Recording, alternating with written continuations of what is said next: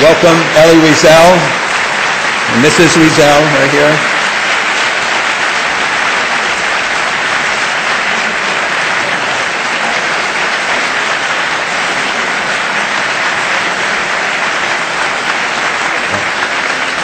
Are you ready? Ladies and gentlemen, I hope you agree that it was worth waiting. For those who don't know, they've been waiting for a long time. Many came here at 4, 3 this morning, 5 o'clock at times. We didn't feed them. We gave them nothing, and they still came, which is unusual for a Jewish audience. Let me introduce to you the chairman of the Conference of Presidents of Major American Jewish Organizations, Alan Solow. Thank you. Thank you very much, and Malcolm, thanks for getting us kicked off tonight. Ladies and gentlemen, as you know, we're running a little bit late, so we're going to try to move this program along as quickly as we can. So it is now my distinct honor and great privilege to introduce to you the Prime Minister of Israel, Benjamin Netanyahu, and his lovely wife, Sarah Netanyahu.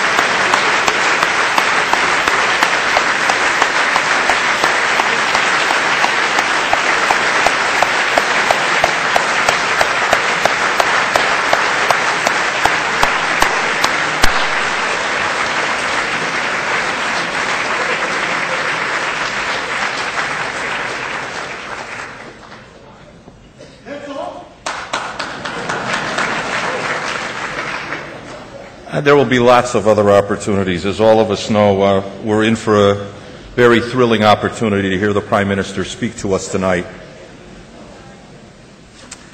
I want to begin with just a few remarks and thank yous and introductions, and as I said, we'll try to move the program along just as quickly as we can. I want to thank the 92nd Street Y for providing us this facility and doing such a terrific job of hosting us this evening.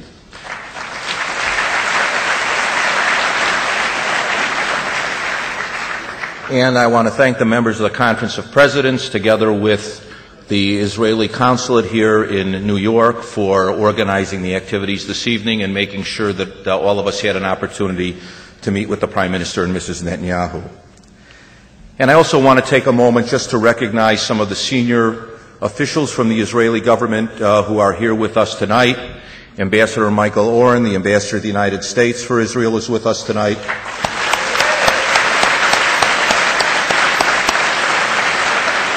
Ambassador Gabriela Shalev, Israel's Ambassador to the United Nations. And also Ambassador Azi Sharif, who is the ambassador here in New York, is serving as the Consul General. We are truly blessed to have such an outstanding team that's been appointed by the Prime Minister and the Foreign Ministry. They serve us well. At this time, I'd like to introduce Mr. Thomas Kaplan, the President of the 92nd Street Y.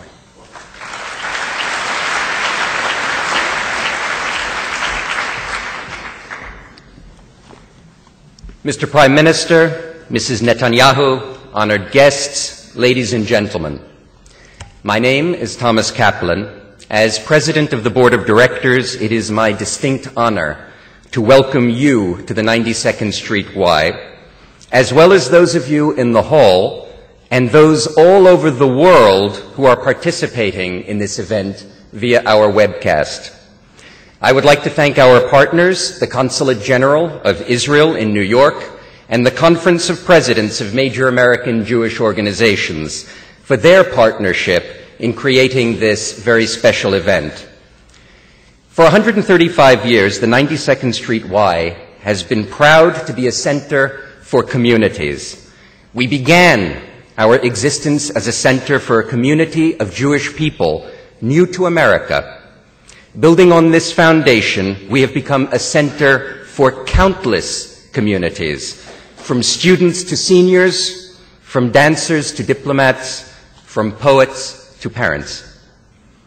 But whether it is the great thinkers and leaders on our stage, the people who exercise in our health center, or the younger generations we are reaching out to through 92Y Tribeca, there is one fundamental belief that lives at the center of all of our communities: our commitment to promote public pride in our Jewish heritage and to cherish and share our Jewish values and traditions. In today's world of so many challenges that we share, and these challenges were so clear this very week, this commitment could not be more important. It is within this context and with great humility that we welcome the Prime Minister of Israel.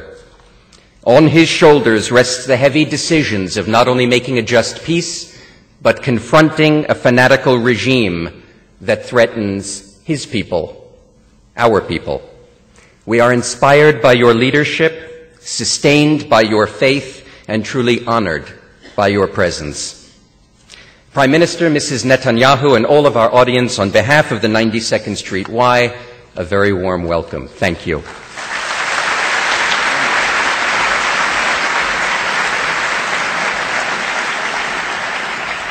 Thank you, Tom. With leadership like that, you know why the 92nd Street Y has the fabulous reputation that it does.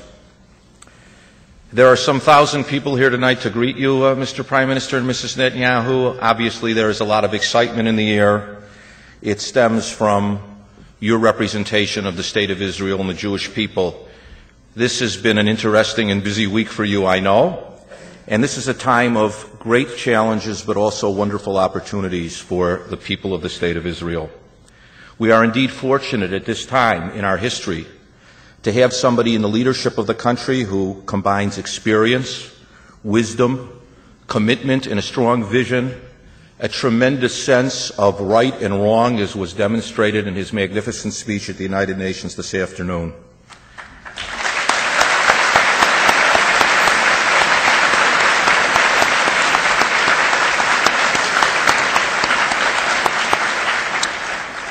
There is a long road to be traveled ahead, and there will be good times and there will be bad times.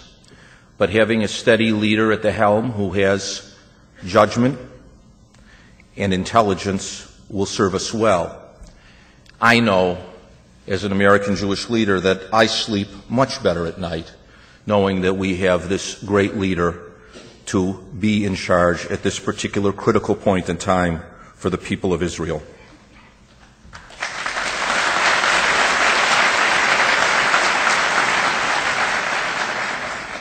I could go on, but it would be redundant, and the Prime Minister will, as he always does, demonstrate exactly the type of leader he is when he has the opportunity to speak to us in a few moments. But indeed, it is a singular pleasure for me to have the opportunity to introduce the person who's going to introduce the Prime Minister. And that is somebody who really needs no introduction, and that is the magnificent Elie Wiesel.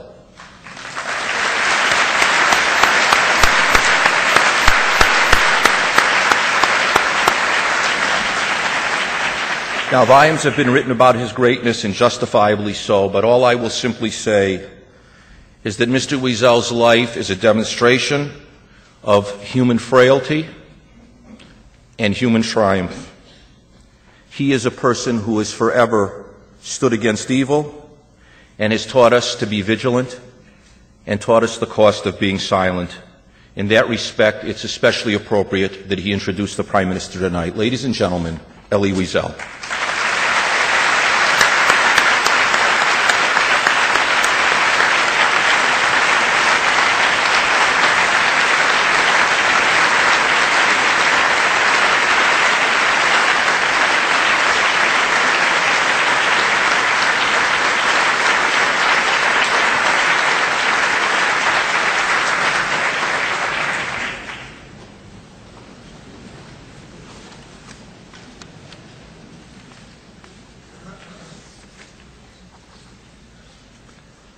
Mr. Prime Minister, Sarah, ambassadors, consuls, good friends. Prime Minister, I remember our first meeting. Marion and I were there in our home when a great historian of Jewish medieval history and literature, Ben-Zion Netanyahu, and his young son were sitting there. We read together letters that brought tears to our eyes. Letters written by Yoni, the legendary Yoni. That happened a few weeks after Entebbe. And that's when I met you, my dear Prime Minister. Was it the pathos with personal references that we read together that moved me so deeply? Whatever the reason, that encounter left a special place in my heart for you. Then we met elsewhere, in Boston, where you were a student and I was teaching. And we would sit and talk and talk. And I loved listening to you. We are in the middle of the Aseret Yemei Teshuvah, the 10 days of the awe. In our prayers we plead with the Almighty, among others, to watch upon our people and all people. And of course we plead for Israel's welfare. The time has come for Israel to live with less sadness, with less anguish, with some measure of joy, true joy, thanks to its security. We speak to God that day.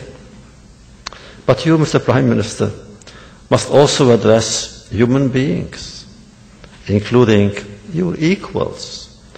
And some of them are unworthy, even of being there in the same hall with you.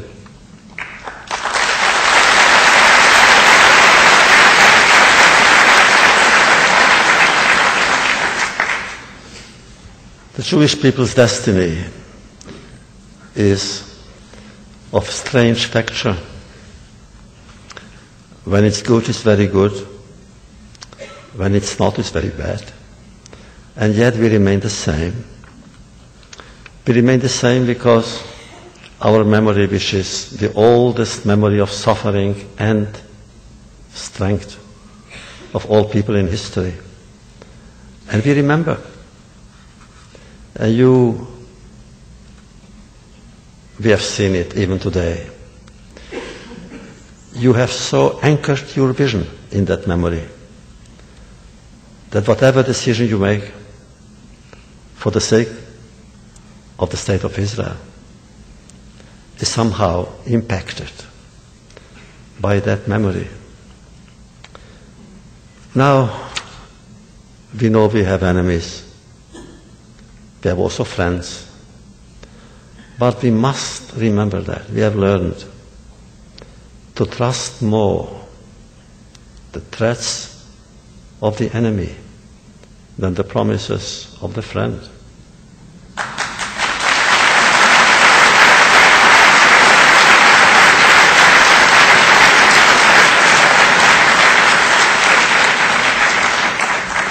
The challenges are great, they always were.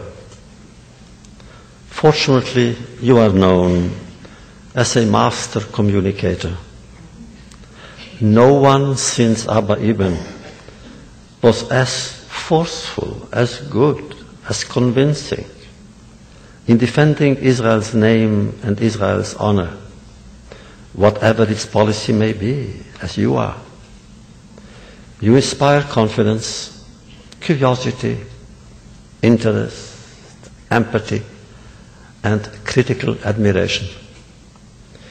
Even those who disagree with you, or at least with one of your decisions here and there, cannot but recognize the stunning gift you have in explaining their validity. You are here in a place, Mr. Prime Minister, which has been my classroom, if not my shul, for 43 years. Usually I come here 4 times a year to give lectures, never standing, always sitting. And I was told that they may have sold that table on eBay, maybe, who knows. And now it's yours. I never taught politics, but you never do, because you do more than that. Whatever motivates you is not political gain, not even political victory, but more than that, to make history move forward in a direction which must be ours and our own. So it is with deep warmth for you that I have the honor of presenting, ladies and gentlemen, a distinguished statesman, diplomat, military man, visionary, Mr. Benjamin, son of Ben Zion, Netanyahu.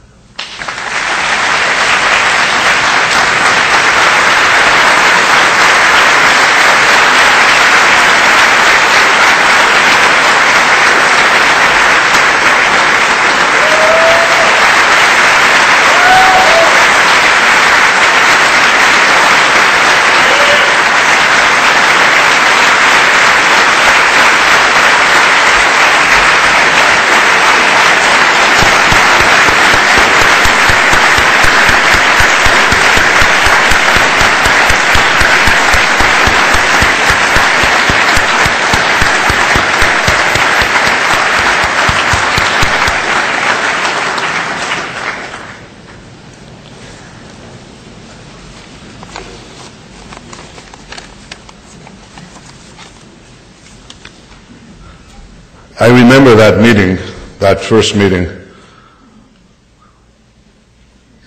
when my father and I came to see you, Elie and Marion.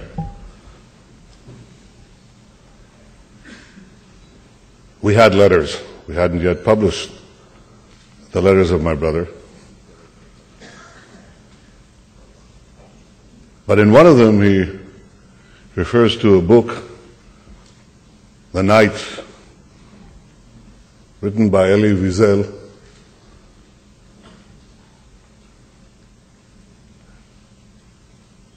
It made, he said, a terrific impression on him. So I read the book. It made an extraordinary impression on me. But Elie has written many books, and one great book. You are the greatest witness of the Holocaust. You don't let them lie.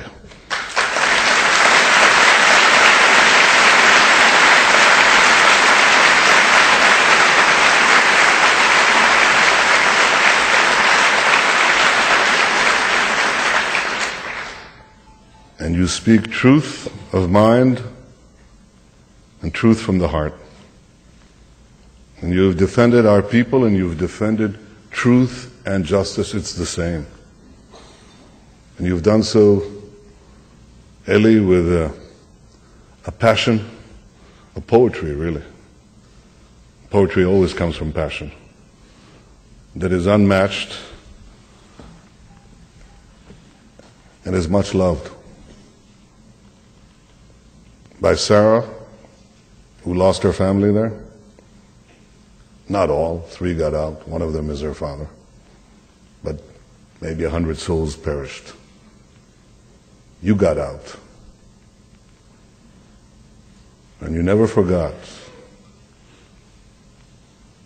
the enormous responsibility it places on a man of your gifts and your soul to dedicate your life to maintaining memory, because, as we learned, all it takes for memory to be erased and for lies to be propagated is for them to be unopposed.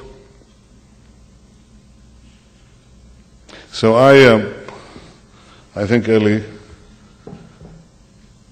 that we all salute you.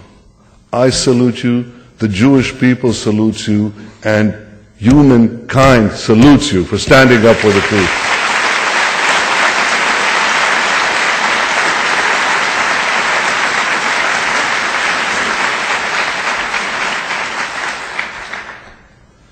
I want to recognize 3 ambassadors. That's unusual. The United States is a big country. Israel can't do with one, but you begin with the one in Washington, Michael Oren, who's written widely about the unique relationship between our 2 countries and now has to actually do something about it. Ambassador Gabriela Shalev, who is in that wonderful place that we all visited today in the UN, and Ambassador Asi Sharif, our Consul General.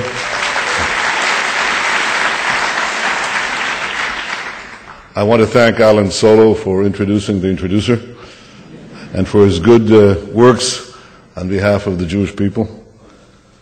And Tom Kaplan, I will tell you something, Tom. I think, I'm not sure, I think, and this may have been before you were born, that over 50 years ago, my parents, my family came to New York City for about a year. And they had to do something with us in this concrete world. And so I think there's a swimming pool here. Is that right? Is that right? Well, I think this was my first immersion in American Jewish affairs, because this is where I learned to swim. So thank you for teaching me how to navigate the sometimes placid and sometimes turbulent waters of America. I became the ambassador, Israel's ambassador to the United Nations in 1984. And shortly afterwards, I had a visit in my office, which I revisited the other day with a shocking discovery that we don't change the furniture or anything, in fact. Well, we have grown economically. But this office definitely enjoys constancy. There's no question about that. So in this same office, I got a knock on the door, and there is a young gentleman who wants to see you. And he says he knows you. And in he comes, and this is a strapping chassid, with a beard, face. And I said, do I know you? He said, you don't know me. Bibi, this is Shmaya.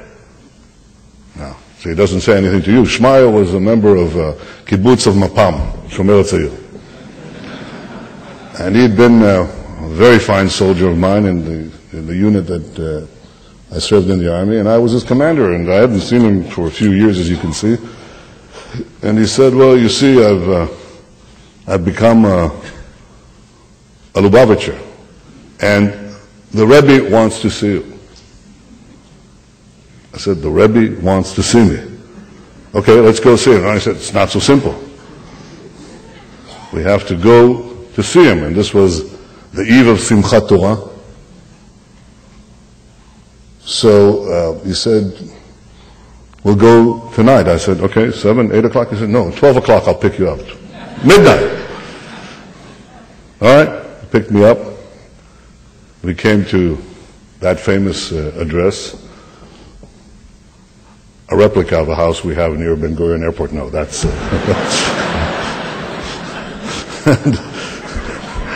and right next to it is a hall. It was about this size, smaller, I think. walk in. How many people are there? 1,000 people here? First of all, thank you all for coming. I appreciate that very much. Thank you. You're very Now, see, the difference between you and Chabad is they perform miracles because they had about 4,000 people in a place like this. Now, how did they accomplish this miracle? They accomplished it by having hills and valleys of Hasidim because they packed, it's not clear to me what the structure was, but they had boxes with things. Anyway, full. And in this human sea, you know, I somehow was taken by Shmalia, brought to a stage. The stage was tiny. It was about the size of my outstretched arms. And there's a small Sefer Torah facing the wall. And Shmalia says, wait here. I said, here? Wait here. So, sit down on the stage. And suddenly a door opens and shuts. You can't see anyone there because the Rebbe was he was a man of enormous stature but not of great height. And you saw the sea parting like the Red Sea movement, and the Rebbe came up and went to the Sefer Torah. He started to read with his back to the crowd. And Shmalia says to me at that point, he says, now. I said, now what? He said, go to the Rebbe now. I said, Shmalia, he's reading the Torah. He says, go to the Rebbe now. The soldier giving the commander the orders. Life has its reversals. And I thought, well, you know, this is not Rome, but in Lubavitch land, do as. So I came to the Rebbe, and I try to get his attention, but I'm not successful, so I tap him on the shoulder. And he looks like this to the side, and I said, in English, I said, Rebbe, I came to see you. And he said, just to see, not to talk? And then we started talking. He talked in Hebrew. He switched to Hebrew. Perfect Hebrew. With a certain Ashkenazi accent, but perfect Hebrew.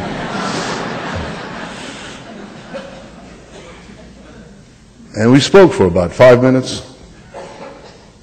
10 minutes, and the Hasidim are getting very restless.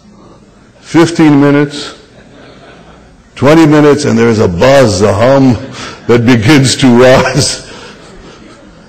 30 minutes, 35 minutes, I think my physical safety is now in jeopardy. And after 40 minutes, he stopped. He said what he wanted to say. And he turned to the audience, and with his hands started to get the Hasidim to sing and dance. And then something happened I'll never forget to the end of my life. The Rebbe and his brother-in-law, I think they were both approaching 80 at the time, or maybe in their mid-70s, they took the Sefer Torah, the Torah scroll, and they went into the center of this hall, surrounded by all the Hasidim, and there was a light that shone from the ceiling and bathed them in a pool of light. And I see these two old bearded Jews dancing in a circle of light with a Torah. And I felt the strength of generations, the power of our traditions, our faith, our people. And now I'll tell you what the Rebbe told me. He said many things, but he said one big thing. He said, you will go into a house of lies. That's how he called a particular institution.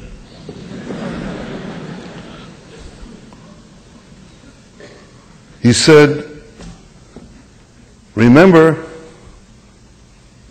that in a hall of perfect darkness, totally dark, if you light one small candle, its light will be seen from afar. Or yakarot, its precious light will be seen by everyone. He said, your job, he didn't say job, shlichus, your mission is to light a candle for truth and for the Jewish people.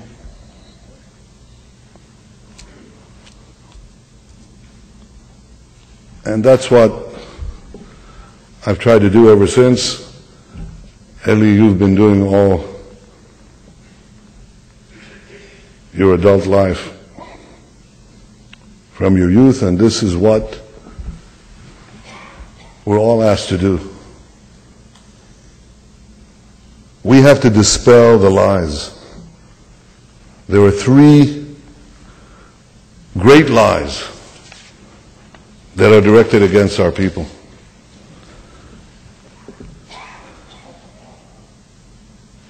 The first is the most pernicious, that the Holocaust did not occur. It is an example of what Mark Twain said, and has since become obvious, that the greater the lie, the more unopposed, the quicker it spreads. It's a great lie.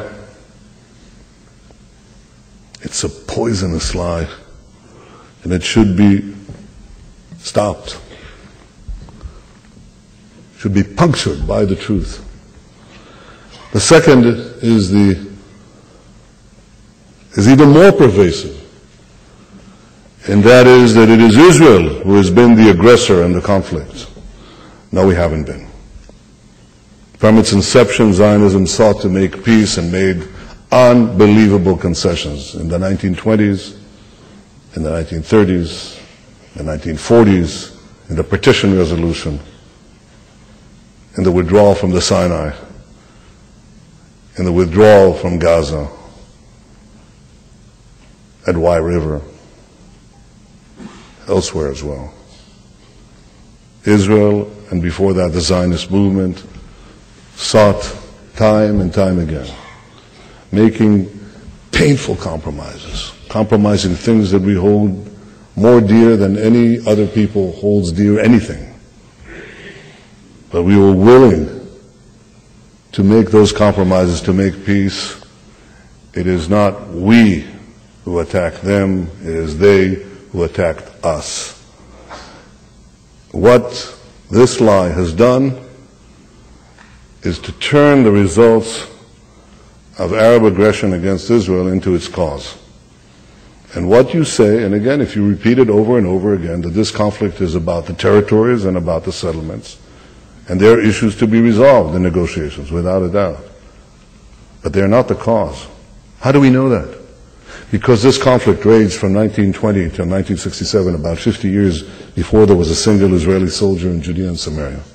Because when we left, or Gaza, because when we left Gaza, every last inch of it, they fired rockets into occupied Palestine. Because when we left Lebanon to the last square inch, they fired rockets into occupied Haifa. Our presence in Judea Samaria is a result of Arab aggression, not its cause. And we want peace. And we expect the other side to make peace with the Jewish state of Israel. That has to come.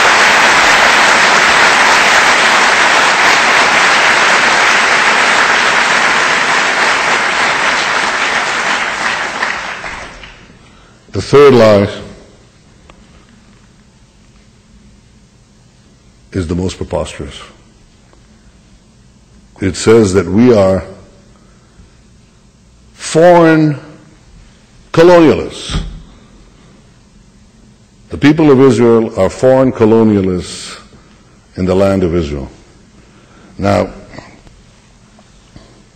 there are many ways to rebut this one. But here's my way of doing it. You see, a lot of dignitaries, important leaders of the world visit my office in Jerusalem. Israel is a small country, but it draws a lot of attention. So a lot of important people come to the office of the Prime Minister, and they come in. And I say, look, we've been around here for some time. But I want to show you something. And on the wall, there is a photograph of a signet ring that was found some time ago in the right next to the wall in Jerusalem. And it is in that area. It's 2,700 years old. It has a name in Hebrew inscribed of the owner of the ring, who was evidently an official. You know what that name is? The name, and I can read it because I read ancient Hebrew,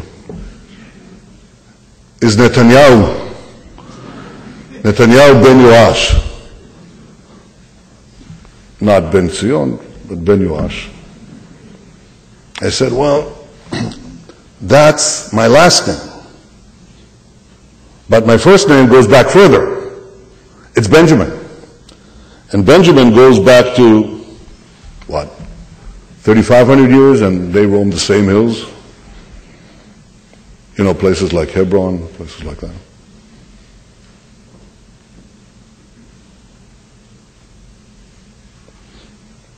We're not conquerors. We're not colonialists. We're not strange interlopers in some faraway continent. This is the land of Israel. This is the land of our forefathers. This is our past, and this is our future.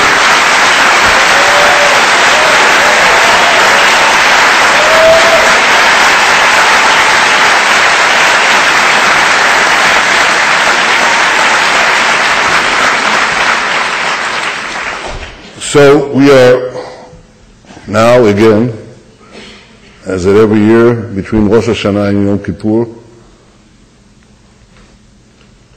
we all have our personal accounting. God, I hope the adversaries of the Jews do some of their own personal accounting. But here's a request I have for you. One I ask myself every day, of myself.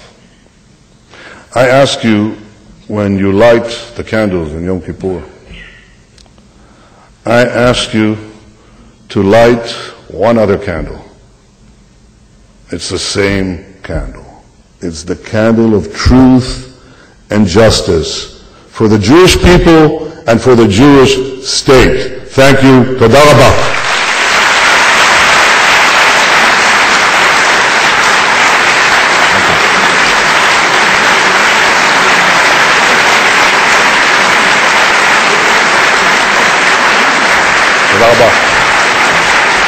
Thank you.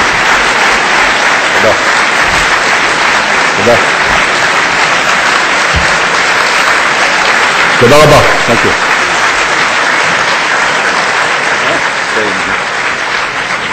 Mrs. Netanyahu, would you join us, please? Please be seated for 1 minute. You can't leave anyway because doors are locked until the Prime Minister leaves, and you'll be glued to the seats. We also have the national anthems that are going to be sung for us by Is Duda Fisher here? By Cantor Duda Fisher and Cantor Helfgott. So it's a special treat and a good inspiration as we go towards Yom Kippur. But first, we want to present Mrs. Netanyahu. Oh. This is this strange young lady named Mindy Stein. Is that you? My granddaughter. That is Mindy Stein of Brooklyn, who happens to be related to me through her mother, who is my daughter. What did you have to say?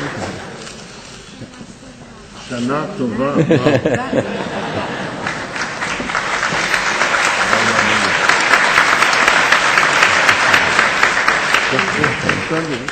You can stay with them. It's your 15 minutes of fame. You can take it. We say in the tefillot that Kabbalah shofar gadol lecherutenu, to blow a great shofar to our peace. This is the biggest shofar we could find, Mr. Prime Minister. The shofar is the call to assembly for peace and for war. It motivates us, it awakens us, it mobilizes us, as you said, and it energizes us. It sounds the alarm, the call to action, just as it does the call to penitence and introspection. Today you sounded that call at the United Nations. It was a call they needed to hear. Today you graced that podium that was disgraced yesterday by Ahmadinejad and Gaddafi.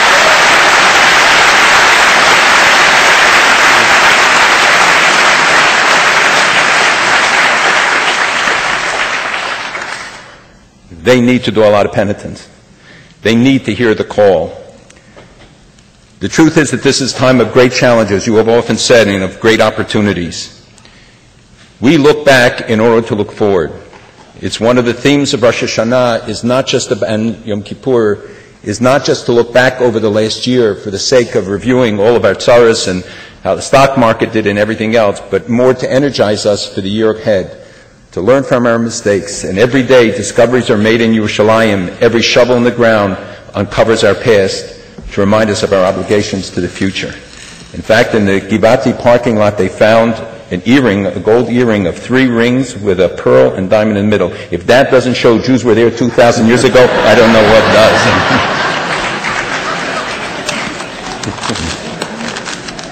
does. Mr. Prime Minister, we present this shofar to you with our prayers for the state of Israel, the people of Israel, for the government of Israel. It charges us with our responsibility as well, collectively and personally. It reminds us that the responsibilities that you bear for the state of Israel are responsibilities for the Jewish people as a whole. And the Jewish people as a whole bear you the responsibility of standing with you, of sounding the shofar throughout the year, to tell the story of truth, to make Israel's case, to defeat the lies and the Ahmadinejad's, the distortions and misrepresentations. Your voice today sounded louder than all of the haters and all of the bigots that spoke there. So, this is for you. The living that you keep it. You want to blow it? That's it. It works. I didn't know you had these You did it. It's a good thing it worked. It's a treat program. Malcolm is terrific, and he doesn't blow hot air. Thank you. Thank you very much. Thank you all. Thank you.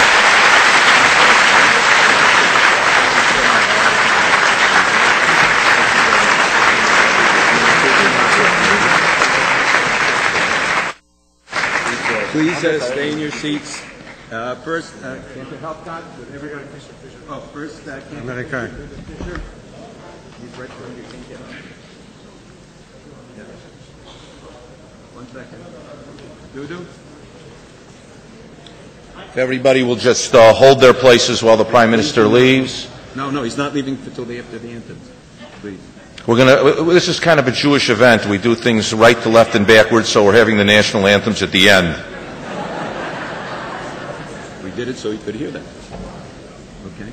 You're doing the American? Yes.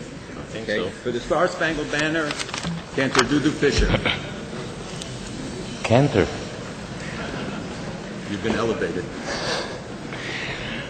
Oh, say, can you see by the dawn's early light what so proudly we hailed at the twilight last gleaming, whose broad stripes and bright stars through the perilous fight o'er the ramparts we watched were so gallantly streaming, and the rockets' red glare, their bombs bursting in air, gave proof to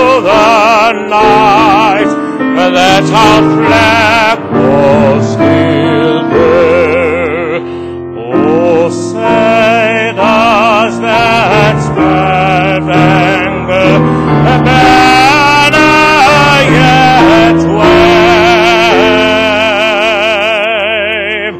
Oh, the land of the free and the home of the brave.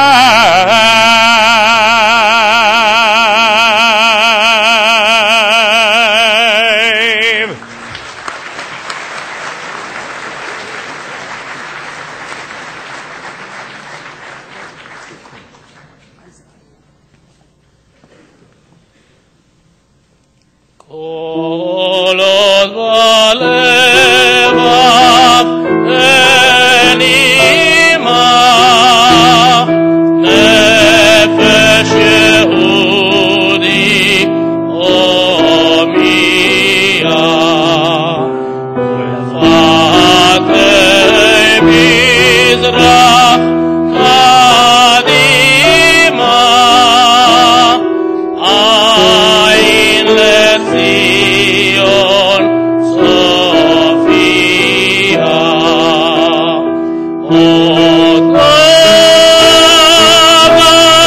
tikvatenu Hatikva bachnot avayim Liotam chofshi be'artzenu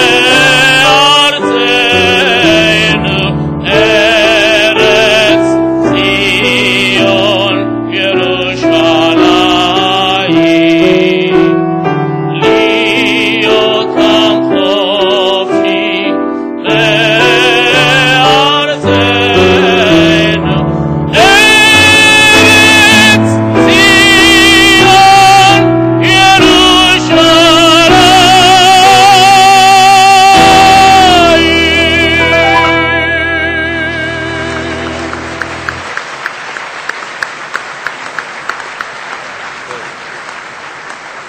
That alone was worth the price of admission. Thank you very much. We thank you and wish the Prime Minister and his whole party and Mrs. Netanyahu Shana Tova, Gemar Chatima Tova, and a safe trip. And if you all let them leave safely, that'll help start it off. And we thank Mr. and Mrs. Wiesel for being with us. I want to thank again the Consulate General, Asi Sharif, his deputy Benji, and Francine, and all of those there, the 92nd Street Y, and the conference for making this evening possible. Thank you all. Please stay in your place. He's not going to shake hands with everyone, or else he'll be here till after Yom Kippur. So please give him a chance to leave.